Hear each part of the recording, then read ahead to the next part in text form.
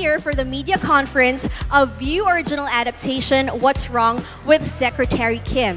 This is a partnership project of View Philippines and ABS-CBN Studios and produced by Dreamscape Entertainment and will drop this March 18, exclusively on View.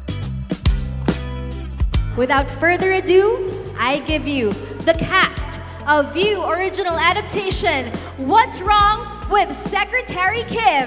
I'm sure hindi nyo kinakaya ang kilig dahil talaga namang umaapaw ang kanilang Kim mystery. Let's all welcome ang boss nating cute, VMC, Mr. Paulo Avellino, and Secretary Kim, Miss Kim Chu!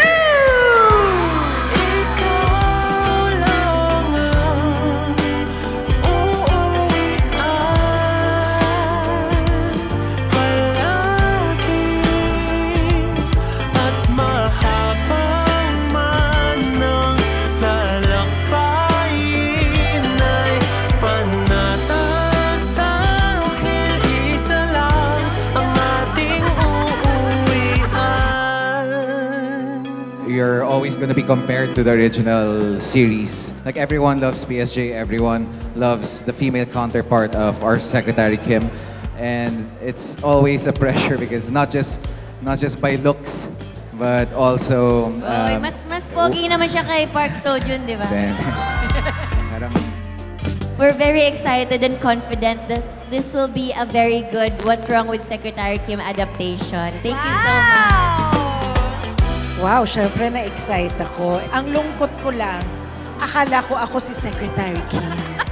Hindi pala. Sayang. Napakaganda nitong What's Wrong with Secretary Kim at talagang mapasaya kayo every night. It is a great privilege. This is also the first time I'm working with Pao and Kim. I have enjoyed myself immensely, not only on the set. We have a great captain, si Direk Chad. It was a fun experience, and I'm excited for everyone to see the scenes.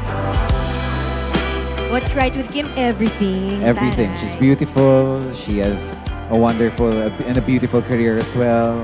What's right with Paolo is he's perfect. Perfect. Parang dito sa palabas na to, lagi niyang sinasabi perfect.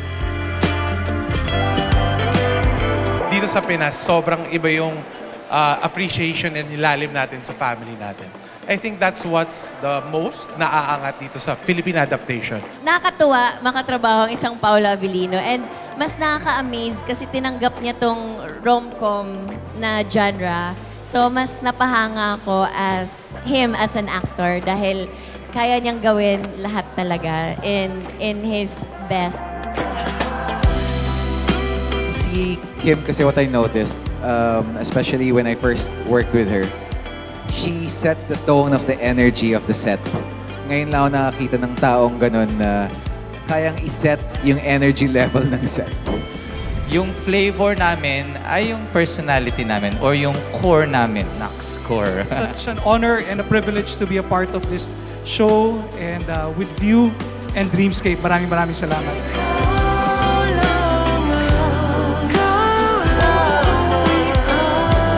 Magkita-kita po tayo. Please, let's all support What's Wrong with Secretary Kim. Libre po siyang mapapanood sa View. Wala po kayong kailangan bayaran. Kailangan niyo lang pong i-download ang app. This is Really Is It? What's Wrong with Secretary Kim, March 18. I'm very happy to be your Secretary Kim. Kaya very excited. March 18 po, What's Wrong with Secretary Kim sa View. Maraming salamat. Ikaw ang aking